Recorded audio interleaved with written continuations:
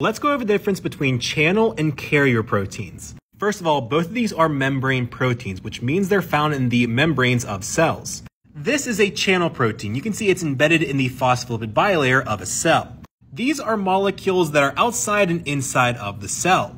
Certain molecules can't move past this membrane, so they have to move through something called a channel protein.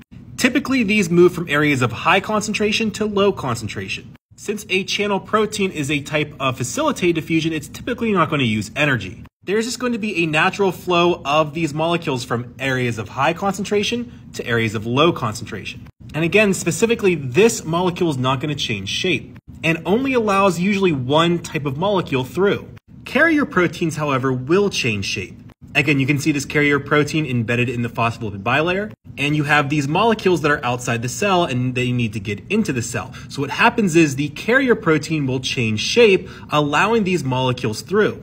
So the major difference here is the carrier protein will change shape while the channel proteins won't. Both, however, regulate what enters and leaves the cell.